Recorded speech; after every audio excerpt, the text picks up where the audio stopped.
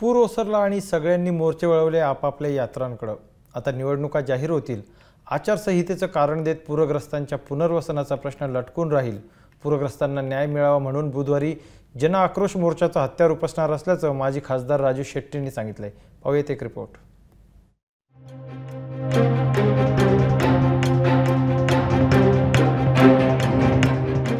राज्य बँकेत झालेल्या घोटाळ्यामुळे 76 जणांवर गुन्हा दाखल झाला। या गुन्ह्यांमध्ये अजित पवारांसह अनेक दिग्गज नेत्यांची नावे असल्यानं चर्चेचा विषय ठरला। या चर्चेमध्ये उडी घेत आता स्वाभिमानी शेतकरी संघटनेचे नेते आणि माजी खासदार राजू शेट्टी यांनी प्रतिक्रिया व्यक्त केली आहे। उच्च न्यायालयानं आदेश दिल्यानंतर हा राज्य बँकेच्या संदर्भातला गुन्हा दाखल झाला आहे आणि हे जे 76 राज्य सहकारी बँकेचे तत्कालीन संचालक आहेत त्यांच्यावर गुन्हे दाखल होत आहेत। त्यात सर्व पक्षी आहेत। किंबहुना मित्र असं म्हणेन की ह्या 76 मध्ये बहुसंख्य लोक आता भारतीय जनता पक्ष आणि शिवसेनेमध्ये गेलेले आहेत आणि या खटल्यादरम्यान सरकारनं वारंवार बोर्डची भूमिका घेतली आहे। या लोकांना वाचवण्याची भूमिका घेतली आहे। यात सकृतदर्शनी गैरप्रकार झालेला दिसून येत नाही असं सरकारी वकिलांनी सांगितलं आहे। माननीय उच्च न्यायालयानं गुन्हा दाखल करा आणि निष्पक्षपणाने तपास करा असं सांगितल्यामुळे गुन्हे दाखल होत आहेत। ठीक आहे, सरकारनं गुन्हे दाखल करायला सांगितलं नाहीत। त्यामुळे आता दूध आणि पाणी का पाणी होऊन जाईल। गुन्हा दाखल झाला याचा अर्थ आरोप सिद्ध झाला असं होत नाही। प्रामाणिकपणानं निष्पक्षपणानं तपास यंत्रणेनं तपास करावा।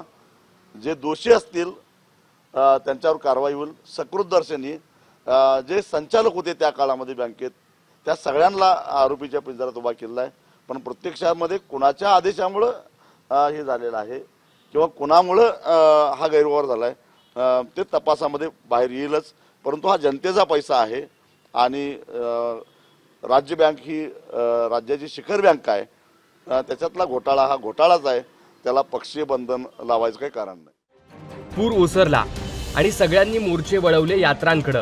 आता निवडणुका जाहीर होतील। आचारसंहितेचं कारण देत पूरग्रस्तांच्या पुनर्वसनाचा प्रश्न लटकून राहील। पूरग्रस्तांना न्याय मिळावा म्हणून बुधवारी जन आक्रोश मोर्चाचं हत्यार उपसणार असल्याचं माजी खासदार राजू शेट्टींनी सांगितलंय। पूरग्रस्तांचा आक्रोश या मुरदाड सरकारपर्यंत पोचायला तयार नाही आणि त्यामुळेच खरं तर येत्या 8-10 दिवसांमध्ये निवडणुका जाहीर होतील आणि त्यानंतर आचारसंहितेचं कारण सांगून पूरग्रस्तांचं ना पुनर्वसन होणार आहे ना त्यांना मदत मिळणार आहे। आणि पुरामुळं शेतकरी, सर्वसामान्य, उद्योजक, कष्टकरी, कामगार सगळेच उद्ध्वस्त झालेले आहेत।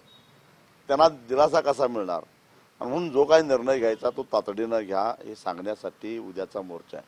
खरं तर सरकारला या महापुराची जबाबदारी टाळता येणार नाही। वेळीच जर का प्रशासनानं योग्य दक्षता घेतली असती, अतिवृष्टीचा धोका लक्षात घेऊन जिल्ह्यातली जी धरणं आहेत ती अर्धी करून घेतली असती तर अतिवृष्टीचा निम्मा पाऊस धरणामध्ये अडवून ठेवता आला असता, निम्म पाणी नदीत आलं असता। निश्चितच जे पाणी शहरात शिरलं, शिवारात शिरलं आणि अक्षरशः संसार वाहून गेला ती वेळ आली नसती। त्यामुळे ही जबाबदारी केंद्र आणि राज्य सरकारला टाळता येणार नाही। त्यांनी त्याची जबाबदारी स्वीकारावी। पीक विम्यासंदर्भात शासन निर्णय सरकारनं जारी केला खरा, पण जाणीवपूर्वक काही गोष्टी टाळल्याचं शेट्टींचं म्हणणं आहे। एकीकडे मुख्यमंत्र्यांची महाजनादेश यात्रा सुरू आहे, मात्र दुसरीकडे जन आक्रोशच्या माध्यमातून जिल्हाधिकारी कार्यालयावर शेतकऱ्यांचा आक्रोश धडकणार असल्याचं त्यांनी सांगितलंय। साधं पीक कर्जाच्या संदर्भातला जो काही त्यांनी शासन निर्णय केलाय, जाणीवपूर्वक त्यांनी असा निर्णय केलेला आहे की 2019 मध्ये काढलेलं पीक कर्ज माफ होईल। जे पीक आमचं बुडालेलं आहे ते प्रामुख्यानं ऊस, केळी, फळबागा, भाजीपाला हे बुडालेलं आहे आणि याच्यावर आम्ही 2018 मध्ये कर्ज काढलेलं आहे।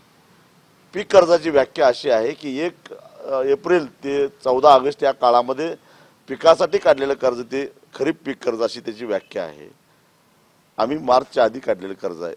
मग ते ऊसाची लागण असो, खोडवा असो किंवा केळी असो, मग 95% लोकांना जर का लाभ होणारच नसेल तर हा शासन निर्णय कुणासाठी केला?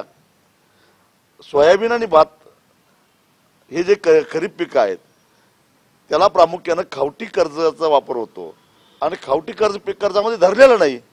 मग नेमका यातून किती लोकांना लाभ होणार आहे आणि किती पैशाचा लाभ होणार आहे हे सांगा ना. का चेष्टा करताय तुम्ही शेतकऱ्यांची?